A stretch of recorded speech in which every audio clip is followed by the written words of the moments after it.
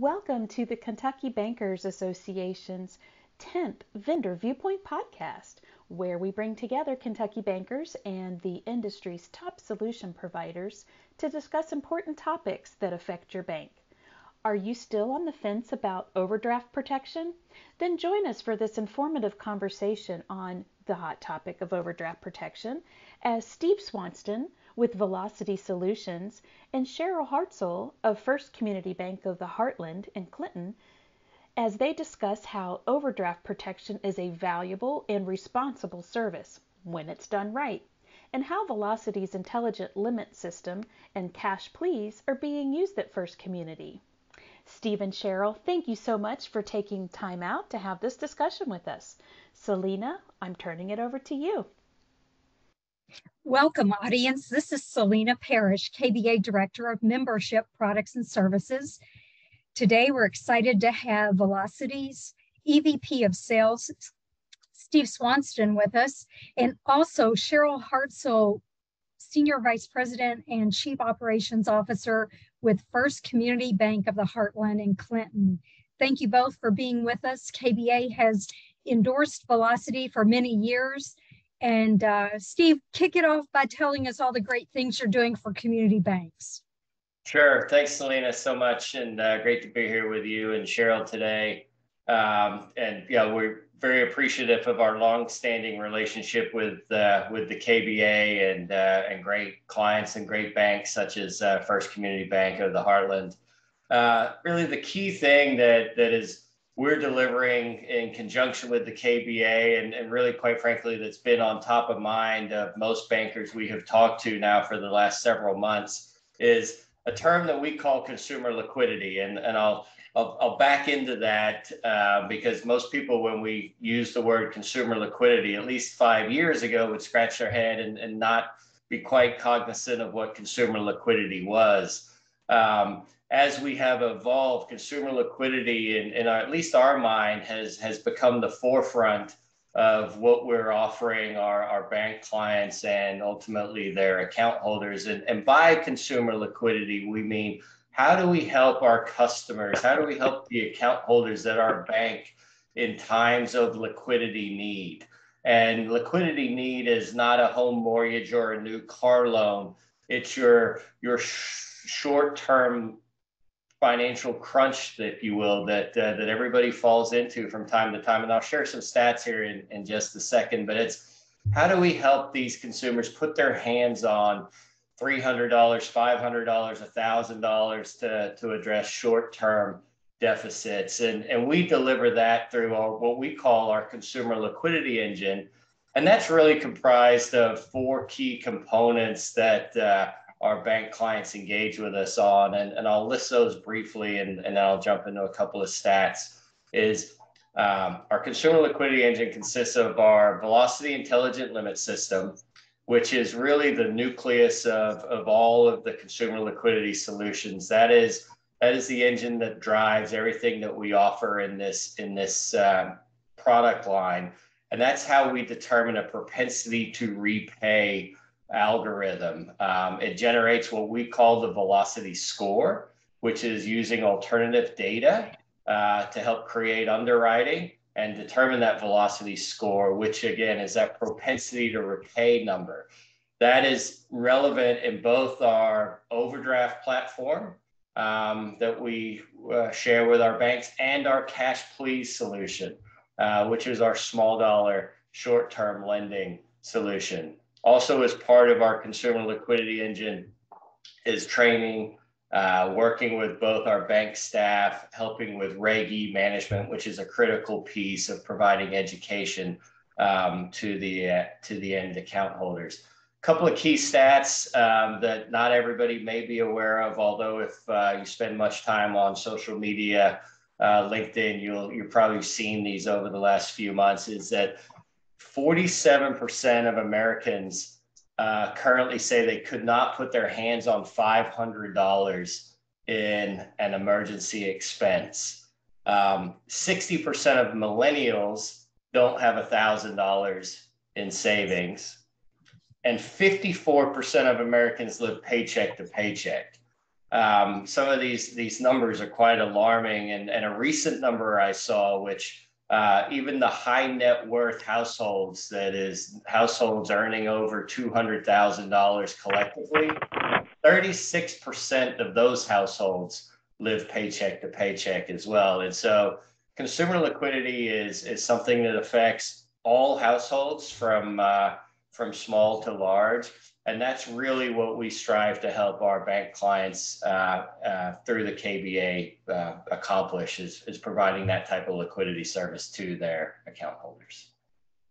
And I know all of our banks have really had overdraft top of mind with all the news articles and everything that's going on up in Washington. And Cheryl, how are you putting Velocity's liquidity solutions to work there at your bank?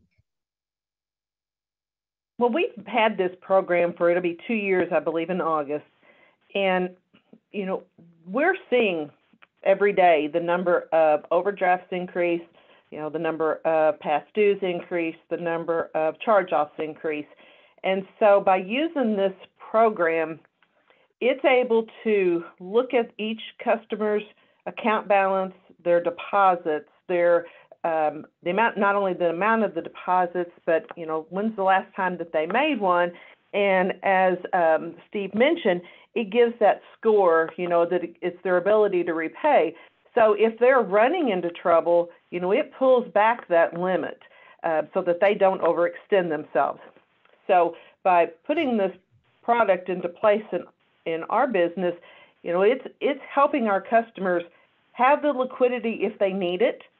And, you know, if they run into trouble, then it doesn't allow them to get, you know, overextended. And as he also mentioned, you know, this isn't just your low-income households. This is everybody. The more you make, the more you spend. I think we all fall into that category. So we've got ours set up, and, you know, when we went live with this program, Velocity helped us to determine what we wanted our limits and our parameters to be, what our risk profile was going to be. And, you know, it can be anywhere from $100 to $1,750. Well, you know, who needs a $1,750 overdraft limit? Well, maybe a doctor does. You know, maybe they just ran into an issue and they need to get something cleared.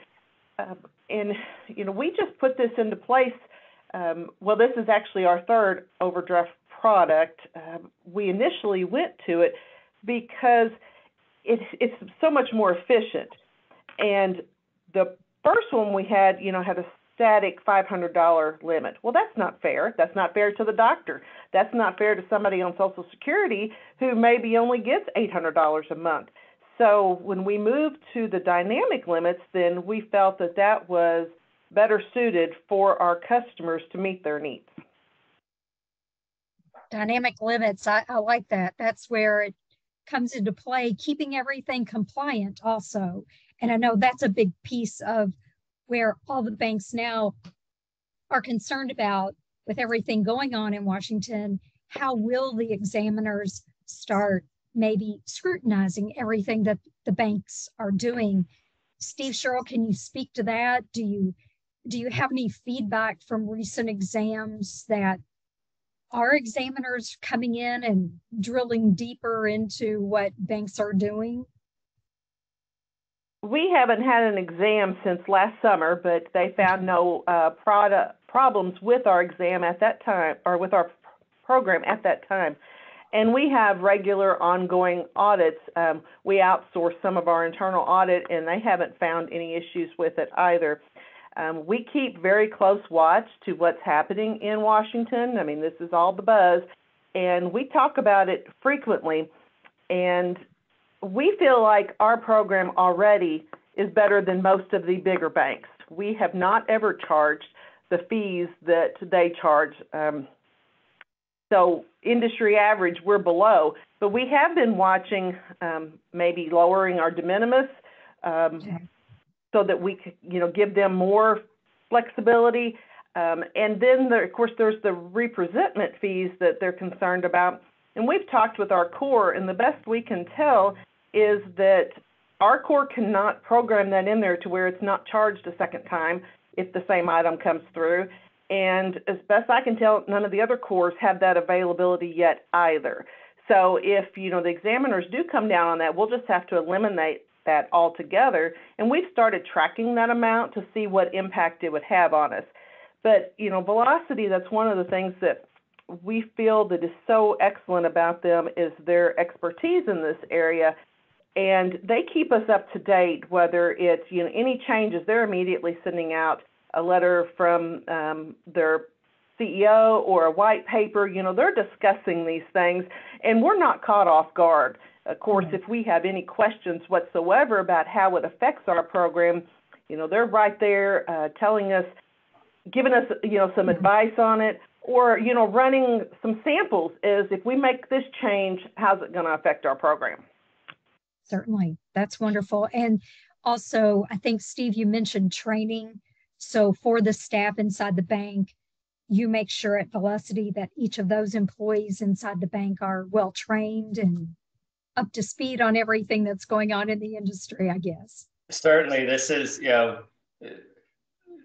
the landscape in 2022 looks a lot different than it did in 2002. And I use those two as reference points because that's when I got into this space, into the overdraft space. And it's hard to believe it's been 20 years, but 20 years ago, it was a set it and forget it mindset. There was really one motivation, and that was to maximize revenue. And then everything else would take care of itself. And that has really been flipped on its head now in 2022. So the education and training is paramount. But to quickly go back to what Cheryl touched on is, there's three key elements that we constantly keep in tune with, and that's the regulatory environment, it's the legislative environment, and it's the competitive marketplace environment. And all three of those impact recommendations, best practices, and ultimately what our clients want to deliver to their customer. And one of the things that we share with everybody is we are not force feeding our programs to any of our customers. We are helping them set up their programs. And the program that Cheryl offers at the bank may look certainly different than another bank just 100 miles down the street based on the strategies, the size, the demographics of what they're trying to achieve. And so we curtail all of that to the bank. And then as we deliver and train, yes, it is training. It's paramount that the front line understands what the opportunities are for the account holders, what the benefits are. The great thing about the software versus the human element of this is that it takes away any of the perhaps the undefendable actions that could happen, and provides what we like to call a fully defendable solution, because it is all based on the data flow through the system. So then every action and every recommendation that somebody at the front line, whether it's the automated refund module that's in there, is deciding to waive fees, refund fees, is all automated for the staff at the bank. But certainly all of that is highly trained upon as well. That's wonderful. And I think that's the other reason why KBA has enjoyed the relationship with Velocity, is because we do have quite a diverse asset size of community banks, but yet you do have a turnkey solution where you can make it work for any and all of our member banks. And I think that's important whenever KBA is working with one of our endorsed companies. And Cheryl, there at the bank, I know from all the conversations I'm having with bankers, from your standpoint, as far as customers and complaints or anything, how have your customers adopted into the program that your bank is offering?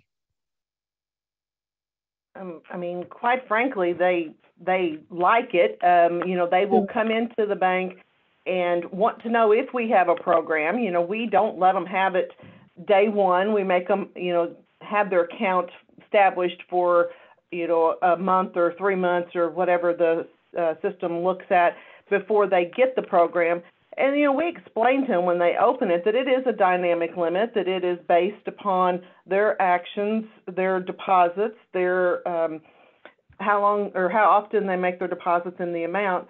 And they seem to understand that. If they've come from a bank that had a static limit, it may take them a little bit to understand, but we really don't have any complaints from it. And if somebody gets overextended, it will shut, the system will give them a zero limit and allow them to come back to zero. If they cannot get it back to zero within 30 days or positive, we will always work with them to, try to get it to where they can. And I mean, sometimes they can't, and, that's just the reality of it. But we have seen that, some of these customers that use this program, they're going to go somewhere for their liquidity. And unfortunately, too many of the times it is a cash advance,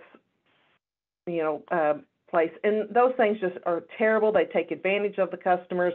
They have such high APRs. They get into a cycle and they just can't ever get out of it. And, we don't allow that to happen with our customers. We work with them. The system monitors all that stuff. It sends the correct regulatory letters out if they have used it too many times to kind of give them a warning. So we think it works great. That's great to know, because I know some of the statistics, and Steve, you probably can speak to this more than myself just from reading, but the statistics of customers really complaining about this type of solution that banks offers. Customers are appreciative of the banks going ahead and taking care of that payment and not rejecting the payment. So, yeah, we one of the key things that we focus in on and we talk about a lot is the function versus the fees, and all of the scrutiny on overdraft, and so I'll talk about overdraft specifically because consumer liquidity, we have a small dollar loan program as well. But from an overdraft standpoint, we try and separate the function from the fees. And I would argue if the fees were set aside, then a bank allowing a account holder to go into a courtesy negative balance is perhaps one of the greatest services that the bank offers that account holder, because the other options aren't very pretty, where it's a return all environment or a decline all environment. And I'm old enough to remember walking into convenience stores in the 80s and 90s and seeing the wall of shame posted back behind there of photos of people's checks and their driver's license for writing hot checks. And I don't think that's an environment that anybody certainly wants to push us back into. So it's that function of taking people negative is the true benefit. The fees have come under scrutiny, and that's kind of what is constantly evolving. Cheryl touched on it.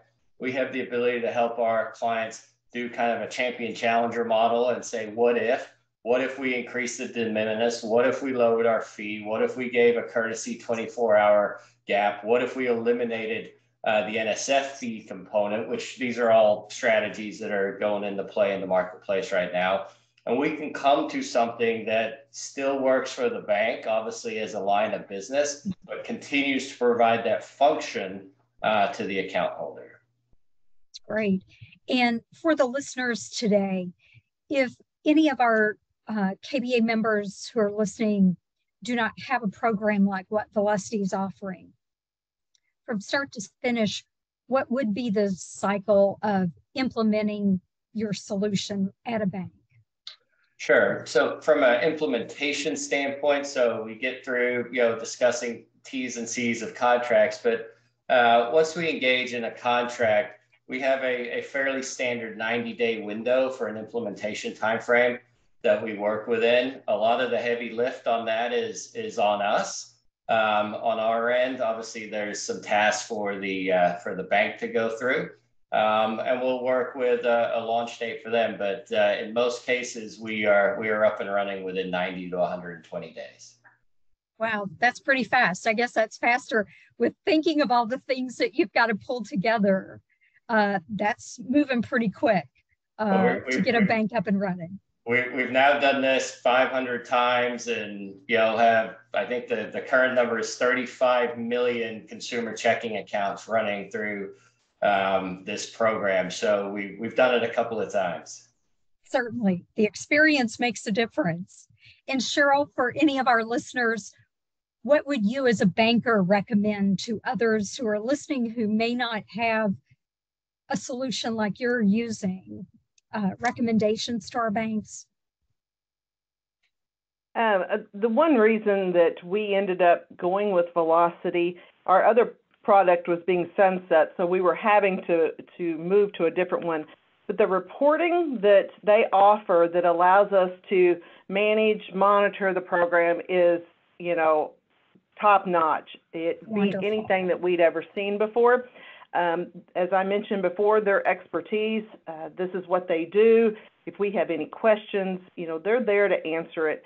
And we appreciate that. And they're not just guessing, it's lawyers who have studied this and understand it. So, we really enjoy working with them as a vendor, and whether it's the customer service side or, the technical side or just running the program itself. It has actually been a very good relationship, which we don't always have that with some of our vendors.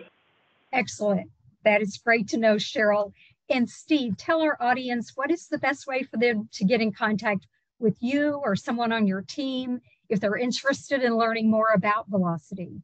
Sure. Happy to reach out to me directly. Email is swanston@myvelocity.com. Or certainly you can reach out to Erin Thomas, who is our Kentucky-based rep, and her contact information is available on the KBA website through our Velocity link page. And certainly Selena, if in doubt, Selena and staff could probably point you towards getting in contact with us. Thank you, Steve, and thank you, Cheryl, so much for spending time with us today and talking through how Velocity is working there at the bank, Cheryl, and all the things that you're doing for the banks here in Kentucky, Steve. Thank you so much. And that's right, on KBA's website, there's a lot more information available, and contact information is there also. And audience, please start making your plans to attend the KBA's annual convention. It's going to kick off on September 17th, and we wrap up on the 20th. We're going to be down at the JW Marriott Marco Island Beach Resort, and you can find more information at kbaconvention.com. And that's all for this episode. And until next time, this podcast is a wrap. Have a great day, everyone.